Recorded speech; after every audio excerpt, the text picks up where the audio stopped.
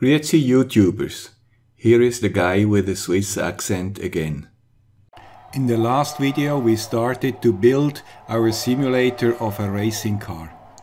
In this video we will continue this journey and try to read the position of the accelerator and the brake pedal by an innovative solution. In the last video we also decided to keep the current solution for the steering signal. So today we can concentrate on the pedals. Last week I asked you guys about proposals to read the position of the pedals in the racing car simulator. There were some good ideas around, especially with linear Hall sensors. All proposals had in common that they need a pole which is fixed somewhere in the car.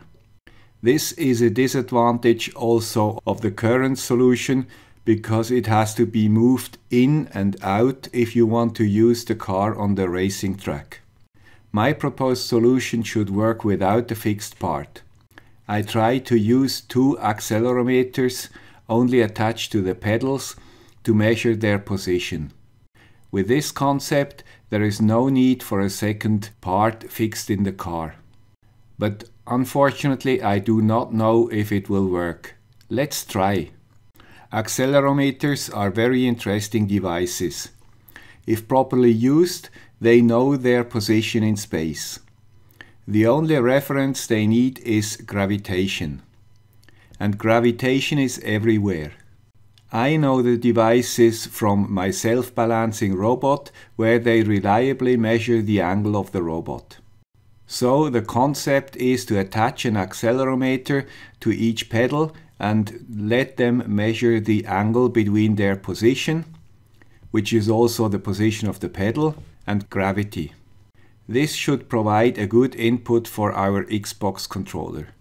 There are several modules around. I use the MPU 9050 because it's one of the most advanced chips and it is widely available and very cheap. I will not explain its functioning and its interfacing. Fortunately, Jeff Roberg wrote a library to use these chips, so we can concentrate on how to use it for our purpose. So the foreseen block diagram will look like that. We have an Arduino Pro Mini and the Xbox controller. The current steering sensor will stay the same and will be directly connected to the controller. The two accelerator modules are connected by I2C to the Arduino, and the digital potentiometer presented in the last video will also be connected by an I2C to the Arduino. So we have first to build our sensors. I use the JY-521 module and hot glue it into small 3D printed boxes. The connection is done by GX12 connectors because they are very reliable. Now let's test the sensors. For the tests I use a stepper motor to turn the sensors precisely into its position. Then I transfer the readings to an Excel sheet. If you want to know how this is done, you can watch my video about this topic. The link is in the comments. Just do not forget the switch to switch the data logging on or off. This is very important. Fortunately, it is not necessary to understand the complete mathematics behind the calculations of the angle. Good for me, as this is really rocket science. But I want at least to understand how the direction of the module is connected with the values I read with the library functions. To measure angles compared with gravity, you can use either Euler angles or the yaw, pitch and roll model. The yaw, pitch and roll model is easy to understand for me, so I use this one. Now I have to understand how I have to orient the module in space. The datasheet of the MPU 6050 shows that the initial position is with a chip in horizontal position. So let's mount the box sunny side up to the stepper motor and start the measurements.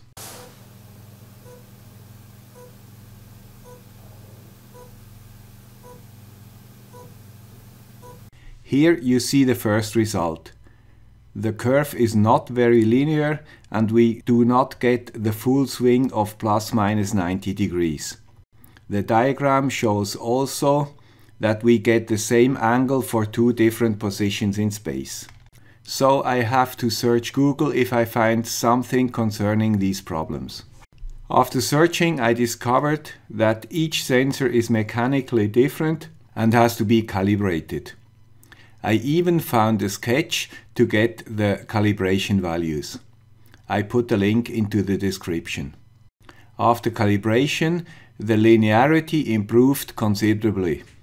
Now it's okay for me.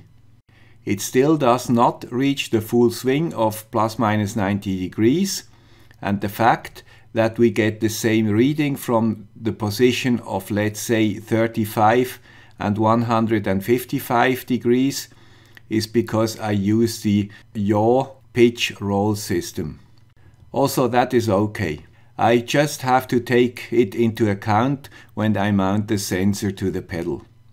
Because I need sensors for the brake and the accelerator pedal, I have to distinguish the sensors from the brake and the accelerator pedal. I put them into different colored boxes.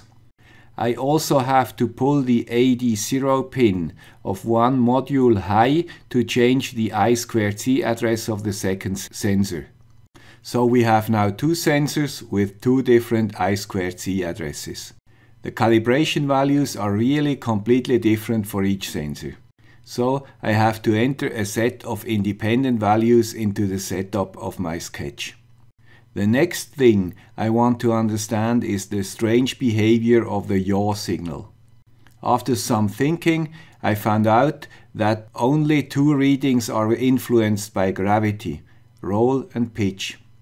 The yaw does not depend on gravity and therefore cannot be used for our purpose. I found out that the yaw tends also to drift into one direction. This is why it is usually corrected by using a magnetometer, which always points to north.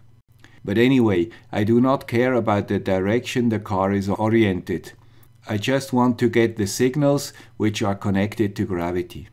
And these signals are quite linear.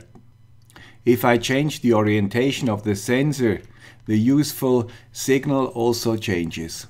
In one orientation, the pitch signal is the useful signal, and in other position, the roll signal is the usable signal. So how to find out? Just start with the upright position of your chip and turn the module in the direction of your future movement. Keep it stable in the other directions. Then you see which value moves in which direction.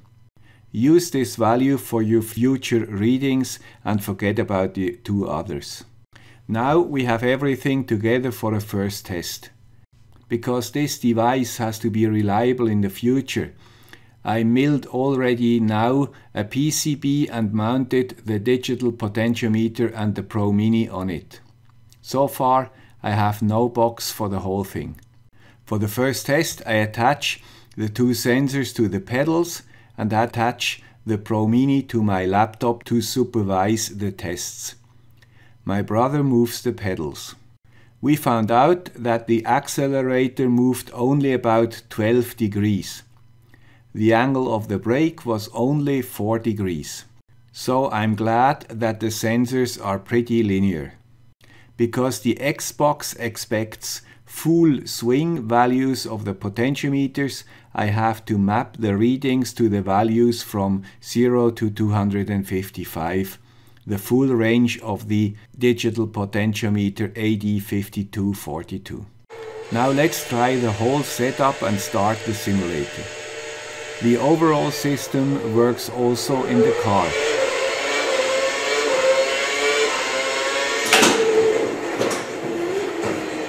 Now I have to go home and print the new box for all the components and assemble the whole thing.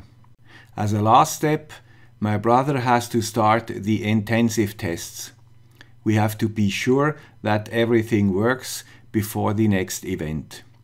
And for all eventualities, we still keep the old mechanical setup and the old box, just in case. For me, this is an example of the versatility of this new class of sensors. They can replace other types of sensors to measure distance, like Hall or ultrasonic sensors, if we can translate distance movements into angle movements. I want to thank you all for your ideas and hope you find the way I solved the problem at least okay. The next video will be something new for me. I will do my first mailbag video. Because after Chinese New Year, I got lots of package containing some stuff for future projects. I hope this video was useful or at least interesting for you. Bye!